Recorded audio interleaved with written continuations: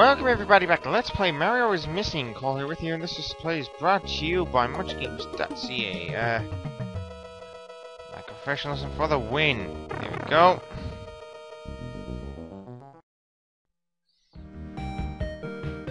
Moving on. So we finished off Iggy last video, and now we are still in Europe? Yeah, we're still in Europe. I think it's on London actually, so maybe it's Prince Charles will one day be king. If you know you're in London, you know everything. If that's the case, then I'd know Samurai TX is around.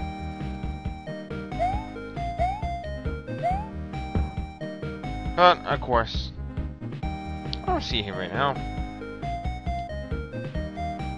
Maybe I have a crumpet with him. Actually, I've never had crumpets, come to think of it. Are they actually good? I don't know. I know what a crumpet is. I just love it when you're recording and all of a sudden someone just ends up speaking. It's a rhetorical question, woman.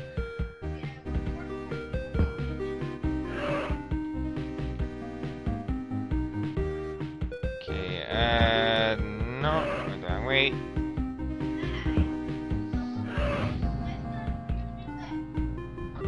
There we go.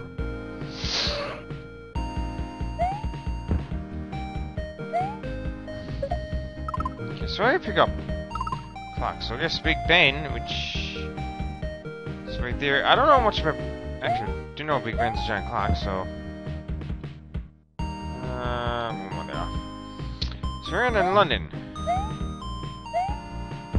Of course, okay, whatever Belle was doing, but moving on. So, Big Ben's manhand was stolen, blah blah blah. Okay. Big Ben, the symbol of England, is located in the Houses of Parliament, England's Capitol Hill. It's officially called the Palace of Westminster, originally the Palace of Edward the Confessor. Don't want to know why, but moving on.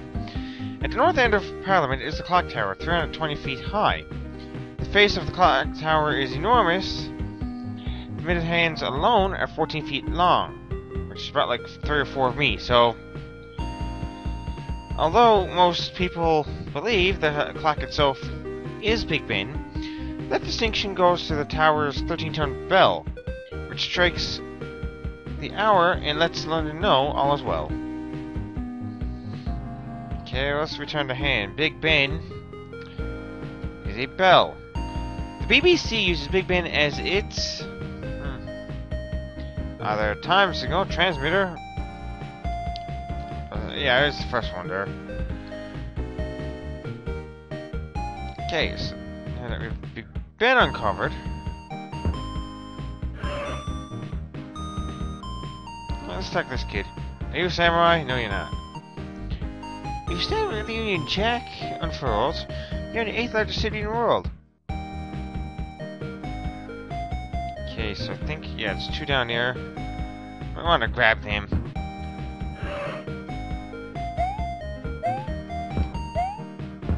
And not neither one of them. Okay, so I guess we're heading up. Of course, I was driving the left side of the road in England, but. And the pedals are interesting over there. Of course, in North America, we usually drive on the right side of the road. Yes, this is the one I wanted to get. Because you can't do that. Jump. I just love how we can. Okay, so. What do we got there? Queen's Crown or King's Crown. Wow, we got them all. And that picture of that guy, okay.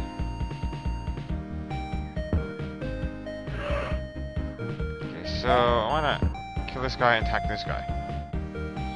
London's the capital for 2,000 years. Although in Europe, it's an island, I hear. Well, of course it is! 2, 3 of them left.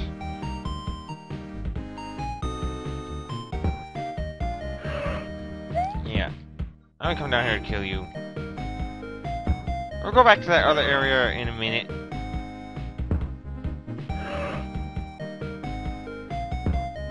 Do you want to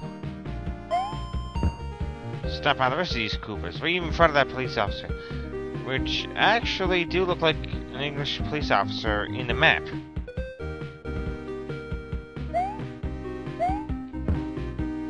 It's not like one of those guys stand up, always doing nothing. You know, you gotta be forced to stand at one position. Okay, I think I'll go back down this way. We've landed in London in time for tea. While in England, I'm known as the female Bobby. Are you supposed to be a girl? Oi.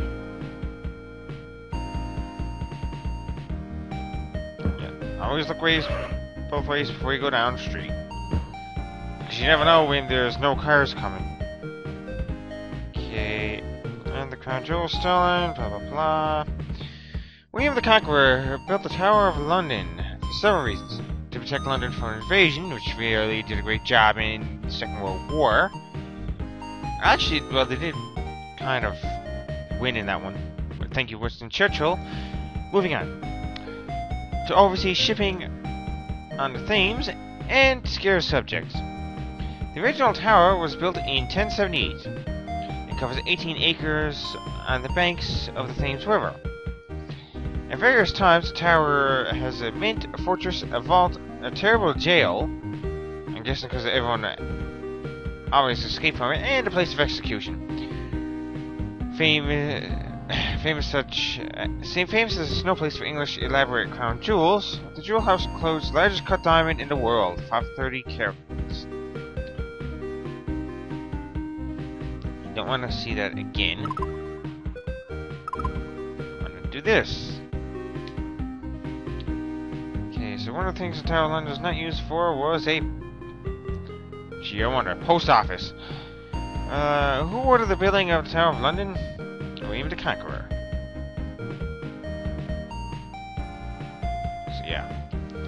So I guess go down to Notre. Well, I would see Notre Dame first. Yeah, we did Paris earlier. Wait, I gotta go up twice.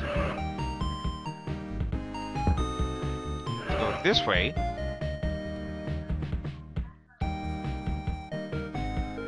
Yeah. Okay, there we go. Keep going down. I think one more have to do. No. Should think we have to go down this one. Yeah, we have gone on this one. Yeah, very interesting that place so far. I think I'm on the last floor. I looked it up right anyway. Okay, so like it says, the bust of Shakespeare was stolen, blah blah blah. And with the confessor, a one-time ruler, ordered the building of Westminster Abbey, officially known as the Collegiate Church of St. Peter in Westminster, to serve as his burial place. From his death in 1066 until 1760, most British and English sovereigns were buried there. Perhaps to get their money's worth, the abbey has also been the site of coronations and many royal weddings. Considered a masterpiece of Gothic architecture, the abbey has undergone many renovations.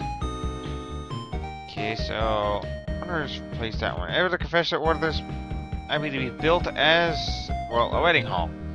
Actually, a burial place. The abbey is a masterpiece of Gothic architecture, as I just read to you guys. So I may not be smart, but I know I can be. Well, actually, I know it can be dumb at times. Okay, I think we wanna go here. Now, to find out where that... No, we got a long way. Well, sorry. We're halfway through the video now. Anyway, I'd say... I'm only guessing that just by the... There we go. Now, let's go. Okay, straight. Yeah, straight ahead. Straight ahead. Yeah, straight ahead.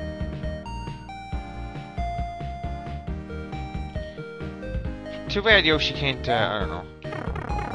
Eat the pokies. Okay, don't really care for the password right now. Okay, so why don't we go to this town?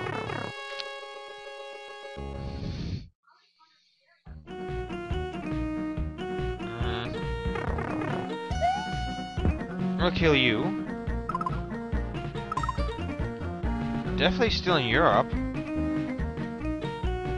Or are we? Maybe we're in Madrid. I haven't really practiced this, so... Cairo sits on the split of the Nile. Okay, never mind. From here, the river goes south for 900 miles. Cairo, eh? Egypt? Yes, it is.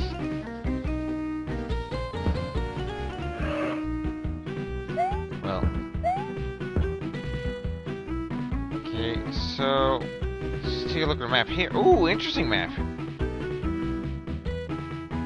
Oh, here, police officer. Seeing how you're getting bugged.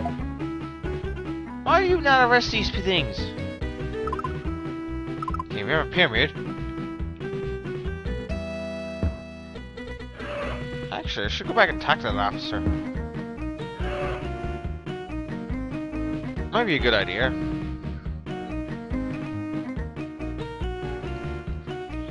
You're in Erasmus Square, Cairo, Egypt, Africa.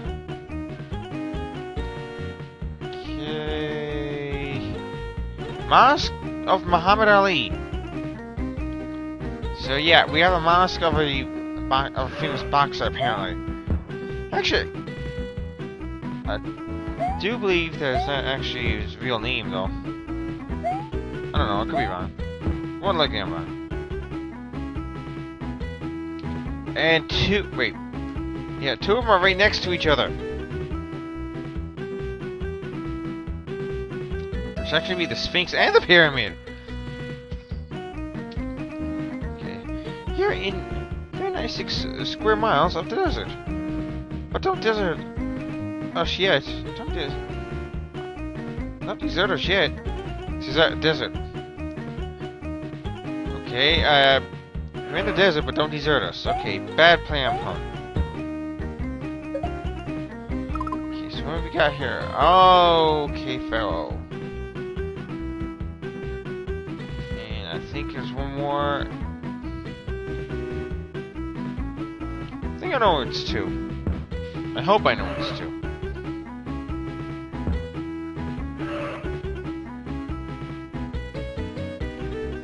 There we go.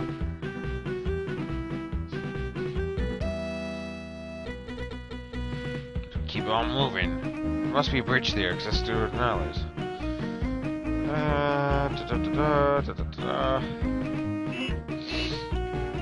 We go up one.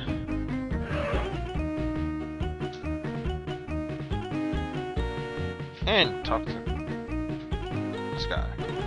Well, Saudi Arabia, we entered Egypt by the southeast border. The anti-camerals were our trusty porters.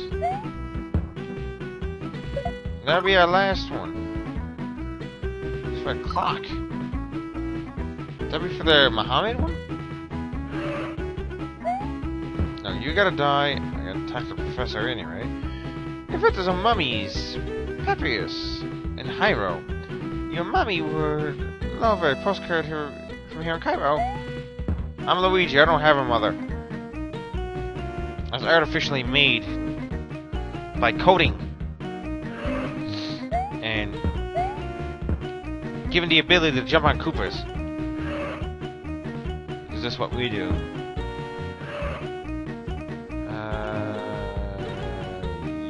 Yes.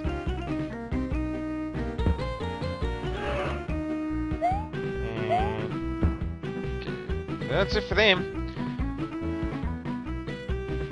Okay, so I think I want to go. Yeah, I want to go to that one down there first.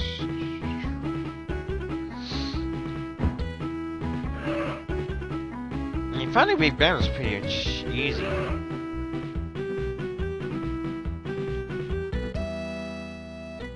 think of it, how bad are the sandstorms down here? You ever like in Canada and shovel them all out? Okay, the gingerbread clock was stolen, eh?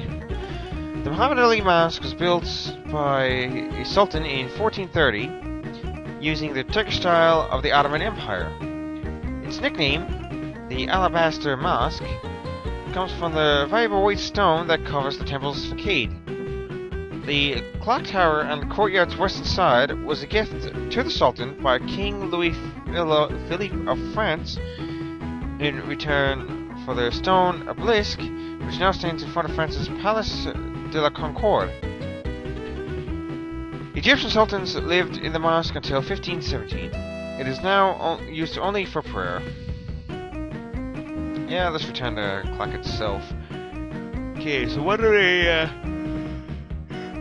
well, I don't ever wanna...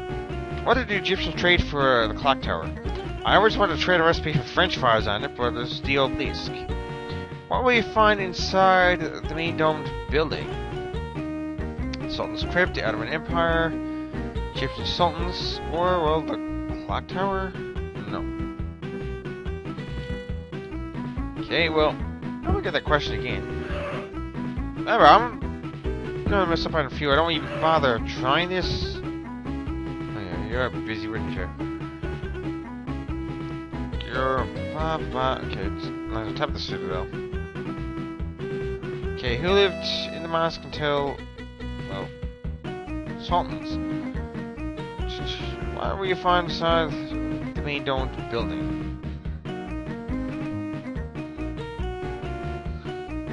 Yeah. Okay, moving on.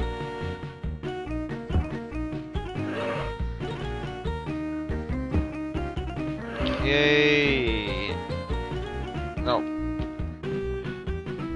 Muhammad Ali built his mosque and citadel for security. Clocks. Ah. Well, that's not really wrong. No.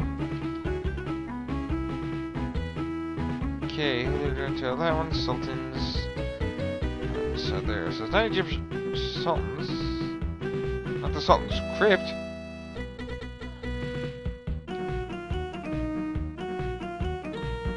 Maybe I should find this out.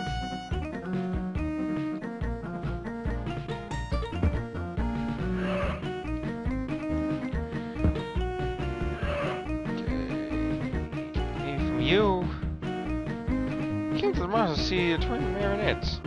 I was going, so you just watch to see them.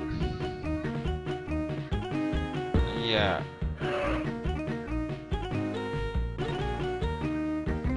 Okay. Don't think that.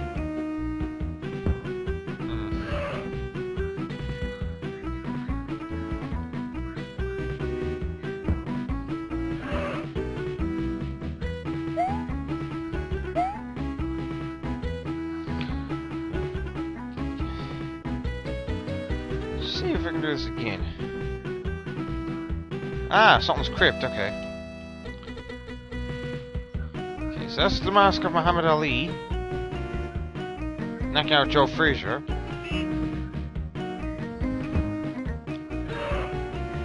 Let's see. Yeah, let's go to the pyramid first. Okay, so the Great Pyramid, top brick stone. The ancient Greeks called the Great Pyramid of Giza one of the world's 7 great wonders. Pyramids are elaborate tombs housing the mummified remains of the pharaohs and the fantastic treasures and paraphernalia that were buried with them to ensure a comfortable afterlife. The limestone pyramid covers 13 acres of desert and is 480 feet high.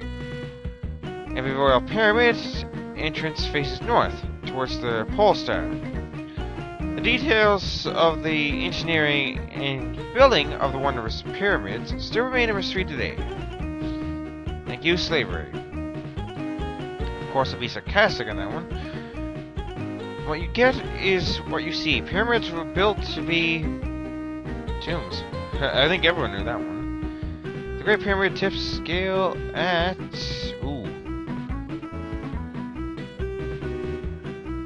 God, it's not 755 pounds. Yeah. That was a raw guess, by the way. Okay, so...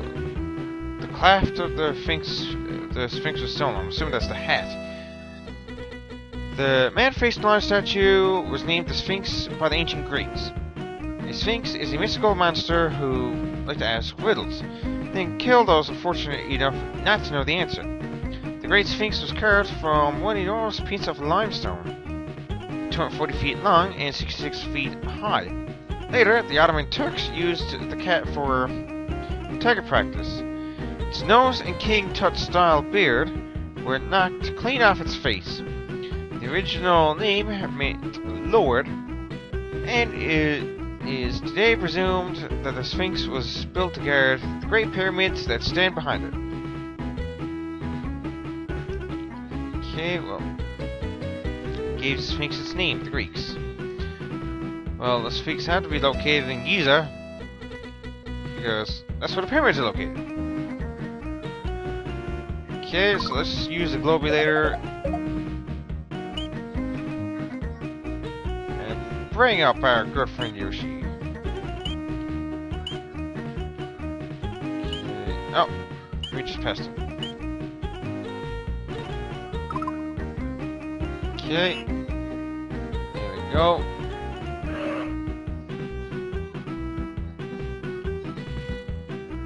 There we go.